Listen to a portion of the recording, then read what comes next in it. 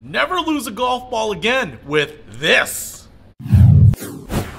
What's happening, Panda Nation? Peter Von Panda here. I just picked up this. It's a golf ball retriever, and you might be familiar with these because if you've ever put a golf ball in the water, I've never done it, but I've seen people do it, and I just want to have a tool to help them out.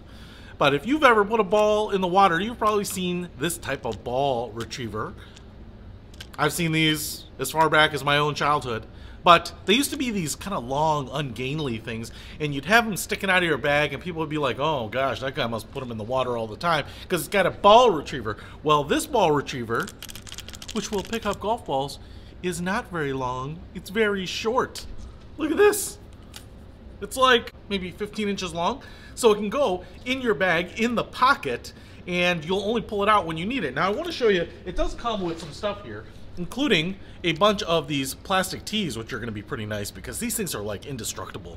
So that's going to be pretty clever. The other thing it comes with is this little ball grabber. So you can see we have this little threaded pointy end here, and then we have the little grippers here. So what you can do is you can screw this into the handle on your putter, and after you put your ball in the hole, just use that handle end to grab that ball out of the hole, just like that.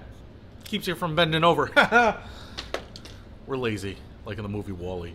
But the real piece de resistance is this piece right here. First of all, we get this rubberized grip down here.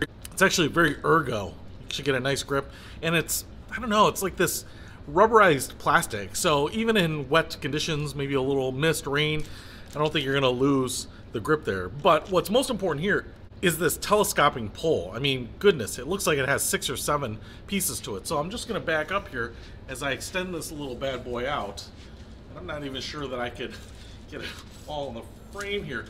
What is this? This is like some sort of circus joke? This thing is crazy. This thing is ridiculous. I'm not sure where you would put it in the water, but this thing is massive and long. I can't even get it all in the shot here. Dude, this thing is crazy. I would say this thing might be 10 feet long. I mean, it's just super long. I have golf balls over there on the other side of the room, and I'm just going to not even stress about it, but put the little cup on it. And I want to show you. Ball. I mean, that is pretty awesome. And this giant monster, it's like a deep sea fishing pole, compacts to an unbelievably small size. I mean, it's kind of crazy. That thing went from like 10 feet long to Harry Potter magic wand size.